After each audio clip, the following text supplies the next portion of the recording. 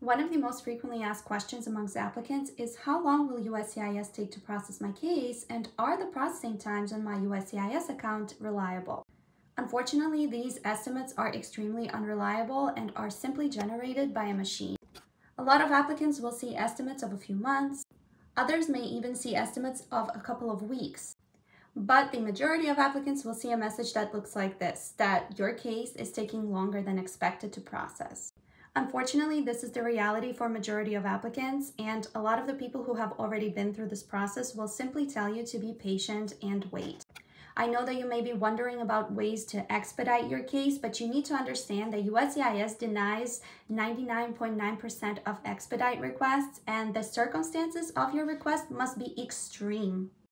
While the majority of cases for immediate relatives of U.S. citizens can take about a year, I have heard some success stories of cases being resolved in a matter of a couple of months.